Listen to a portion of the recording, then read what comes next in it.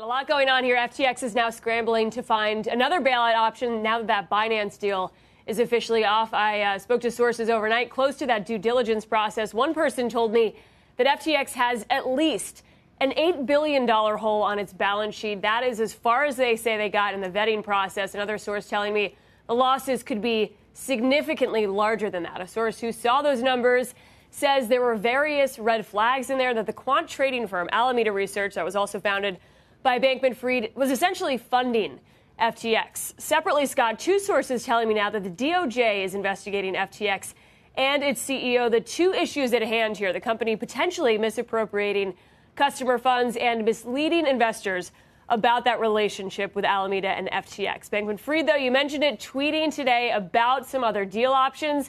He said this morning there are a number of players who are in talks. They're in talks with LOIs, letter of intent there, term sheets, etc. He says they're also winding down Alameda Research and says, as he put it, I effed up. We asked him about that relationship between those two companies in August. Here's what he said. What about the relationship between FTX and Alameda? I think there's some questions on kind of where those lines are.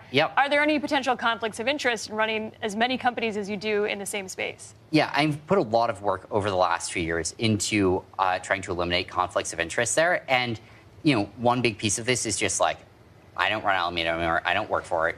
None of FTX does, you know, separate staffs. And the way that we view FTX is as a neutral piece of market infrastructure. The latest from the Wall Street Journal, Scott, meanwhile, is that FTX used customer funds to fund some of its riskier bets. They're citing a person familiar with the matter. Bankman-Fried also reportedly told investors that Alameda owes FTX about $10 billion. A lot going on here, but we'll bring you all the latest. Yep, Scott, and back to you. I'm sure there'll be more latest later on. We'll see it. Kate Rooney, thank you very much. Up next, Mike Santoli is with his midday word when we come back.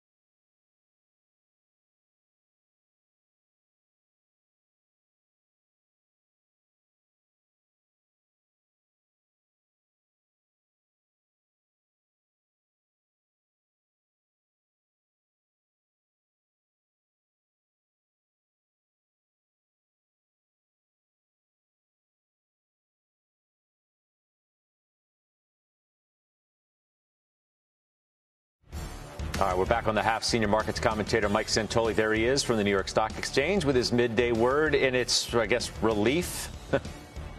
Yeah, without a doubt. Relief, tension release. It does show you, and, I don't know that it was necessarily all that obvious in the days leading up to today's CPI number that the street was so clenched up, expecting the potential for another hot number.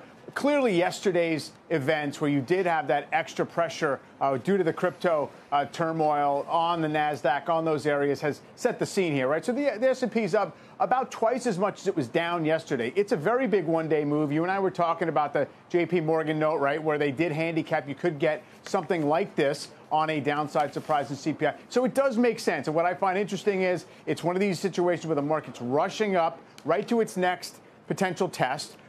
We're at the S&P above 3,900. We were here, early part of this month, and that's also right in the zone where it's kind of middle of the 7-month range. Is it going to have enough to go beyond this point, capture some of that seasonal strength that everyone's been talking about for weeks? Yeah, sustainable or not, right? I'm trying to think of what is in the near term here, right? Earnings are, for all intents and purposes, over.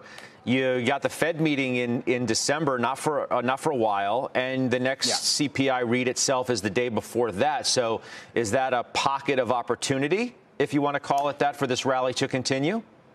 It could be. Now, we'll get things like retail earnings next week and things like that. I'm sure there's going to be a lot of Fed speak, too. So you want to see whether there's some pushback on the market's conclusion that now maybe we can see the Fed's ultimate destination on rates. But I do think because sentiment still has this reservoir of doubt that can be burned off in the form of people raising equity exposures. Yeah, I think there's an opportunity for that. And then if that doesn't happen, it does sort of tell you something where you did have this sense out there that people are just not going to buy it. And they're going to have to wait and see for more confirmation on the macro number. Yeah, that's a good point. I'll see you in a few hours. Look forward to that. That's your last word in overtime, of course. Up next, double-digit gains for one of Josh Brown's stock picks, plus the stock he just sold. Talk about it next.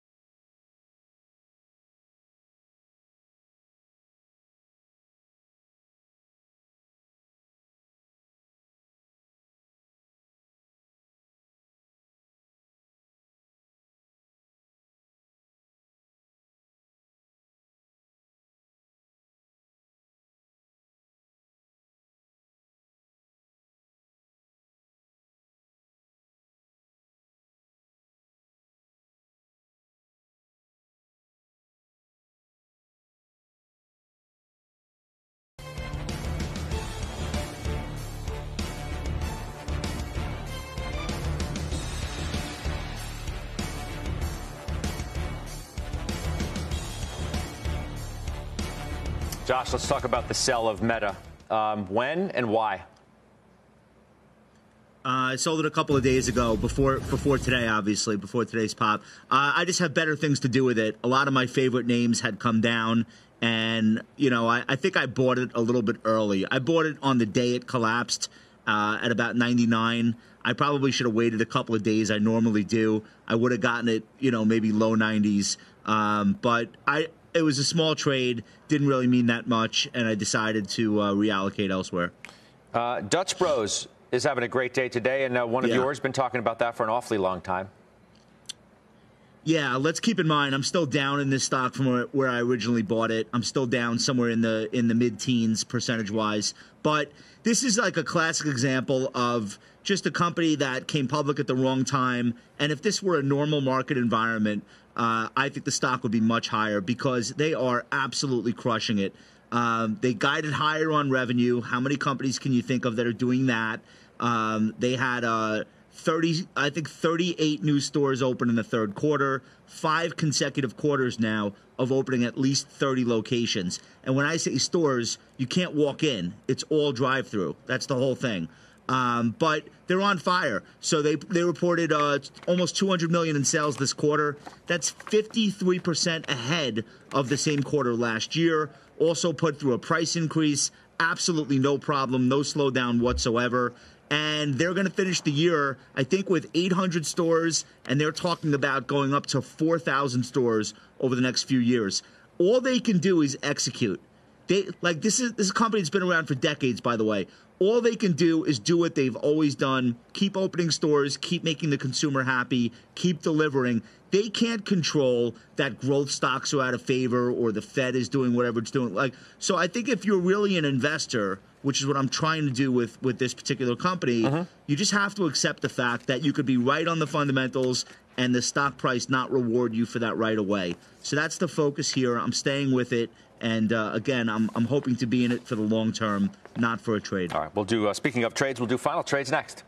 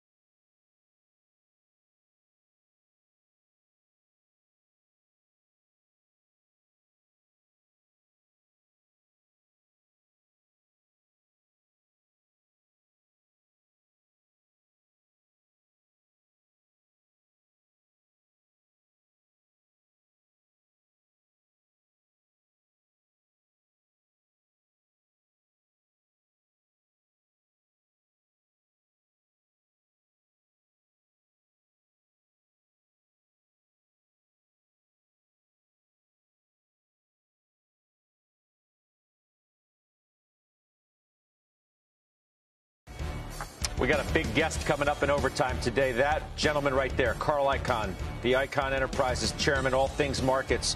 We'll find out his current positioning, too. Obvious reaction to the CPI, what he thinks the Fed should do coming up. Talk about his Twitter play, too, ahead of the Musk deal, what he said he was going to do if Musk didn't come in and buy that company. That was very interesting. We'll get into more detail there, so I hope you'll all join me there. Dan Greenhouse, Victoria Green, Kevin Simpson coming up as well. That's in 3 hours' time. I should remind you, too, tomorrow, Veterans Day, we've got Anthony Noto of SoFi joining us once again, which we're excited about, the veteran, of course, and we'll talk to him tomorrow about the markets, too, payment space, and everything that needs to be discussed with him. I look forward to that. Brenda Vingello, final trade. Why don't you start us off? And with Adobe. So this is a tech name that's really down and out. Valuations very depressed versus where it trades at historically. Just made a controversial acquisition, but this management team has an excellent track record of making value-add acquisitions that really add to total addressable market. So we like it here. All right, thank you. Rob Sechin. Home Depot, we own it. I buy it in the next week's earnings. Great breakout today on an absolute and relative basis. It's a best-in-class franchise, reasonable valuation. Housing market's a challenge, but they're a best-in-class management team. Okay, Jason Snipe. Jason Snipe, quick. I like TJX here. Super lean cost structure, and they'll have the ability to satisfy those bargains. Just a name, Josh. I got to go. NEE, Next Era Energy. All right. Thanks, guys. See you in overtime. The exchange is now. Hello, everybody. I am Brian Sullivan in once again for Kelly Evans. Here is what is ahead. Inflation is cooling and stocks are heating up. A key piece of data suggesting the Fed may start to back off the Fed rate hike gas pedal. We'll take a look at where we can go from here and how to position now. Plus, crypto chaos. FTX reportedly on the brink and its founder facing all kinds of questions. It is hitting the entire crypto world, but is the worst now behind us or maybe still to come? And just how much are rising rates hitting housing? We are going to look west with the CEO of one of Seattle's biggest banks, who's actually live right here in studio. All that and much more ahead. But we begin, where else? With this big inflation-fueled rally. But it's an inflation-fueled rally that's kind of a good inflation-fueled rally because inflation actually cooled down just a bit. Still red hot historically, but the trend is what the market looked for. And this is turning out to be a massive day for the bulls, particularly on the tech side. And by the way, a reminder of why it's so key to not try to time the market, right? You want to be in the market every day because you're going to have days like this that kind of come out of nowhere. Anyway, the S&P and the NASDAQ are on pace for their best day in 2 years. The NASDAQ is up 5.5%. In fact, numerically, the NASDAQ not up as much as the Dow, but it's not far off. The NASDAQ's up 576 points. On a market like this, obviously, every sector is trading higher, led by consumer discretionary, real estate, tech, whatever you name it, it's up. Speaking of tech, big caps really taking off. You know the names. Amazon, Alphabet, Apple, Microsoft. Look at this. Amazon is up almost 11%. Microsoft up 6%. Alphabet and Apple up 6 and 6.5%. Some of the biggest gains in years. Semiconductor stocks also being bid up. AMD, NVIDIA, Western Digital, all with 9+% gain. Actually, 10, 12% for AMD. I mean, is this sustainable? Well, we don't know. That's going to be the question. There's probably a little computer action thrown into this as well, unless investors just see their business 12% better because of a slightly lower inflation reading. I'll let you be the judge on that. On the flip side of equities, yields, they're going down. At one point, the 10-year yield was down 30 basis points. We're back under 4% to 3.84%. There's this inflation print right here. Whee! It's like that guy from The Price is Right if you went over, the Alpine guy, and then, you know, anyway. Crypto is actually following all this bullishness despite the FTX drama. Bitcoin, it is back above 17,000. It's up 5%, 792 to 17,281, completing the hat trick or the quad trick, quadrophenia, whatever. Commodities are also moving higher. Oil, natural gas, gold, palladium. Basically, it is the everything rally redux. There we go. All right, let's talk about it all now. Joining us to kick off the hour is Brian Railing. He is Global Head of Fixed Income Strategy at Wells Fargo Investment Institute, and Keith Fitzgerald, Principal at the Fitzgerald Group. Keith, I will start with you. I'm not being cynical about the rally. It is a good day in what has been a tough year, but I just wonder if stocks deserve to have, deserving got nothing to do with it, if stocks should be moving up this much on a slightly lower inflation number. Well, should be and are two obviously very different questions. You know, this is something that's very interesting to investors because there will be no warning bell when the Fed lets off or inflation begins to moderate. So what you're seeing today is par for the course. People want in. They want good news to actually be good. So I love what I'm seeing. Whether it sticks or not is a different question. Brian, what do you think? Will this stick? Has inflation peaked? Will the Fed turn dovish? I mean, I don't think the Fed's turning dovish. I think inflation has peaked, but you know, this is going to be an up and down process. But you know, I think we're in the process of finding the peak in yields. So you know, I think overall, yeah, good news. But no, this isn't just smooth sailing. Yeah, I should probably get the word dovish out of our lexicon because it's like there's a big difference between a hawk and a dove. There's falcons, there's owls, you know, other birds of prey. I mean, the Fed is still going to raise rates in December. Are they not, Keith? Well, I think so. I mean, look at it this way. The Fed got transitory wrong. The Fed has gotten this wrong. So why on earth are we even looking to what the Fed's going to do? They have a history of overshooting. So I think that's a foregone conclusion. Personally, what I'd like to do, especially on days like today, is pick those strong names, look for the CEOs that are putting numbers up on the table and who are already ahead of where this is going. Guys, sit tight. We're going to come right back to you. We're not letting you go, but we do have an auction on 30-year bonds. Pretty good indicator of demand and where people think inflation may be going. Rick Santelli, how did that 30-year bond auction go? How do you grade it, Professor? Exactly the opposite of yesterday, Sully. Yesterday was a D-. Today is a solid A. Boy, this is what an auction should look like. And I'll tell you what, when you see yields drop as much as they have prior to the auction, I have to tell you I was a bit surprised at the aggressiveness of investors. So let's go through it. 21 billion 30 years. The yield, 4.08. The when issued market yield was hovering at 4.11. So turn the screws 3 basis points, the exact opposite of tailing, and that's a good thing. And if you look at all the metrics, they were very good. The one that really stuck out, though, was the dealer takedown. Sully, the 10 auction average is 13%. I have 20 years of history here, and I cannot find a better, a smaller takedown by the dealer community. So a solid A, and it really goes a long way in telling us not only do equity investors and foreign exchange investors pay close attention to this morning's numbers, but the aggressive tendencies this auction shows that many investors think that the trend of less inflation most likely will continue. Back to you. Rick, thank you. Not sure I can remember the last time Rick gave anything an A. I mean, who knows? Brian, forget about inflation. Do you think that yields on the 30 and the 10-year have peaked? I think there's a decent chance they peaked. I think it's a good point to accumulate, maybe not on a day like today where yields have crashed lower, but you know, I think we'll be back up around the 4s. And I'd be locking in rates for the long term. I mean, if the Fed gets inflation down, you know, to 2.5 or below, you know, a 4% locked in rate is going to look really good. I mean, the best trade back in the early 80s was buying long bonds. I mean, we've come down 0.5 percentage point on the 10-year in a matter of weeks. We peaked out at 4.32%. We're at 3.83%. And, you know, Keith, is one of the reasons that listen, we get so obsessive, right, about these little nuanced numbers. But why stock investors care, and correct me if I'm wrong, is that interest rates impact how you discount free cash flow, and they impact valuations. So these moves, like 12% jumps in, you know, AMD, it's a slight valuation shift, I have to imagine.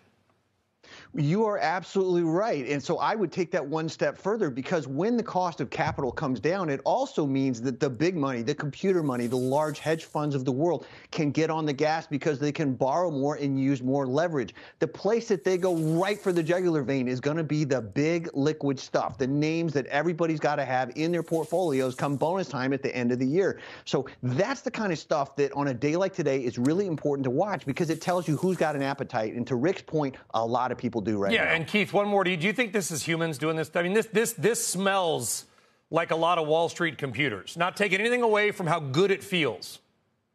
Well, I tell you, I've been doing this 42 years at this point, was there for the early days of computers. They're definitely at hand. They're definitely playing. It's a self-fulfilling prophecy. But also, there's a lot of individual investors who are waking up and going, you know, I should be in the game. That's the biggest fear, is they're not right now. So you're going to see some FOMO fuel in this, too. And, Brian, what's the next most important thing you're looking for now that the CPI is out of the way? I mean, I think we got a little bit of a runway here. I think the next most important thing is that Fed meeting in December. You're going to get the CPI right during that meeting, and then we're going to get a summary of economic projections. So we're going to get a lot more information coming out of that meeting. Yeah, and that meeting is on December 13th and 14th. Brian and Keith, great stuff. Really appreciate it. Thank you very much. All right, we are just getting started here on the exchange, and coming up, we're going to speak with the co-founder of Tether about all the drama in the crypto world. Plus, how much are higher rates really hitting housing? CEO of one of Seattle's leading banks is here. As we had to break, here's another look at markets with stocks in rally mode after that inflation data. The NASDAQ is up 600 points, nearly 6%. Take the family to dinner tonight, for Pete's sakes. We're back right after this.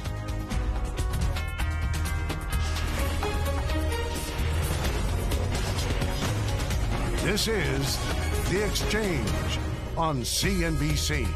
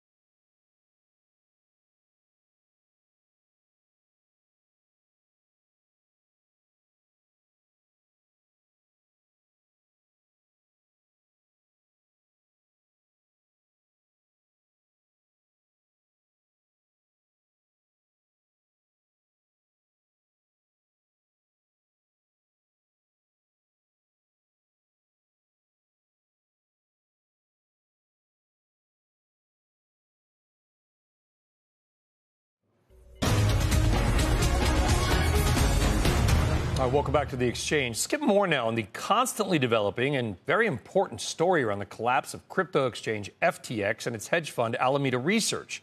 The CEO out this morning with a long and often rather bizarre tweet thread this morning, saying a lot of stuff, including, quote, "I blanked up."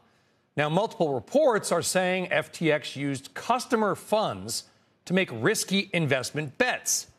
Let's take a look at what FTX CEO Sam Bankman-Fried actually said on the record to Congress just a few months ago. Listen. If you look at what precipitated some of the 2008 financial crisis, you saw a number of bilateral, bespoke, non-reported transactions happening between financial counterparties, which then got repackaged and releveraged again and again and again, such that no one knew how much risk was in that system until it all fell apart. If you compare that to what happens on FTX or other major cryptocurrency venues today, there's complete transparency about the full open interest. There's complete transparency about the positions that are held. There's a robust, consistent risk framework applied, and we're excited to work with the CFTC on our U.S. licensed and regulated venue to bring a lot of this to U.S. customers as well. That was in late 2021, and then a few months later, maybe a year later, they announced that a former CFTC commissioner was going to join their board. Reeve Collins is co-founder of Tether, and he joins us now. There's still a lot we don't know. Bankman-Fried speaking to Congress right there, saying transparency, transparency, transparency. Take from it what you will. What is your take right now on the FTX situation and Sam Bankman-Fried personally? Well, on the situation overall, it really is a crippling blow to the crypto industry. Out of all times for it to take place, especially during the midterms when crypto regulation is kind of top of mind already, and where Sam Bankman-Fried teed himself up to be the go-to advisor for a lot of the regulators and kind of the champion of regulation in the space, for him to implode like this, it's really a devastating blow. And as you can see from the markets, it's having a great impact. Yeah, and it's reducing confidence. I think this is a fair statement, reducing confidence across the entire ecosystem, including Tether, the stable coin that you co-founded. What's your response to, what would you say to Sam Bankman-Fried if you were in the same room with him right now? Well, I think everyone wants to know how he could possibly let it get this far out of hand. But I want everyone to know and realize it's still a lot of speculation. We're getting all of this news in real time, and most of this news is coming from rumors. We don't really know the true story, and everyone loves to speculate. It becomes much more sensationalized that way. And so we still need a few more days for this to play out to really understand what happened. It doesn't mean that he didn't make some really big missteps, and I'm very interested to see what specifically those were and if they are as bad as everyone is speculating them to be. It still is unbelievable that he could put himself in this position. I am going to ask you to speculate a little bit, Reeve, and if you don't know, you don't know, and just say that, because the question I've got, I was just on the phone with our reporter Kate Rooney right before the show, and I said, okay, they're claiming $8 billion in losses, or at least that's the report. So my question to Kate and to you is very simple. What are these $8 billion in losses? This is an exchange. I mean, if Uber loses $1 billion a quarter, I get it, because they have operating expenses that are outstripping their revenue. That happens a lot. This is an exchange, supposed to be asset light. Do you have any idea what these $8 billion of losses actually represent? Again, there's a lot of speculation, and some of that speculation is that he did use customer funds to bail out Alameda, his essentially hedge fund venture arm. And this is a knockdown effect from the Terra Luna collapse. Brian, I think you did a segment on that earlier. And it had massive ripple effect in the industry. And he bailed out Alameda, who was heavily involved in that, in Terra Luna as well. And it seems like this could potentially be that he over-leveraged himself, because they stepped up. They tried to save a lot of companies that were impacted by the Terra Luna collapse. And it seems like he just got a little over-leveraged and did some things he probably shouldn't have done. I mean, and if that is right, and again, this is, I want to be clear, we don't know. This is a lot of speculation. We got a lot of data that everybody's trying to piece together. The DOJ is, according to Kate Rooney, is going to get involved. If it turns out that there was just good old-fashioned losses at Alameda, right, that this guy with an MIT physics degree, maybe, and his team just weren't good at investing, we've seen it before, long-term capital management, among others, that if there were just losses that were then backed up by FTT or FTX or Bankman-Fried or customer accounts, whatever it might be, in some weird way, would that be a relief to the industry? Because it doesn't necessarily mean there is an industry-wide contagion, that this is just, wow, they really blanked up, in Bankman-Fried's own words. Exactly. And one of the biggest issues is Alameda's balance sheet did hold a lot of FTT token as well as Solana token. And when those imploded and the prices went down, then that was what they were utilizing as collateral. And so they weren't able to make good on any of the positions that they had in the market. And so that's why he was trying to bail them out. And so, it's really created a lot of issues. It sounds like, and I got to go to a movie for this, I'm going to quote the great poet philosopher Tony Montana, who in Scarface said, don't get high on your own supply. Right? And if you've got a company that is basically backing up its own assets with its own assets, do you wonder, Reeve, listen, you co-founded Tether, you've worked at Razorfish, you've started companies, probably very well regulated, heavily regulated companies. Do you wonder how regulators just miss this? Well, it's not that they missed it. It's very difficult to regulate. And the regulators are doing their best to educate themselves and ideally make responsible regulations. And Sam Bankman-Fried was putting himself first and foremost in that space to actually help them regulate and to become the most regulated exchange. So it is devastating that this took place. I do know that it is going to trigger a lot more scrutiny, a lot more regulation. But there are companies like Coinbase and Circle based in the U.S. that are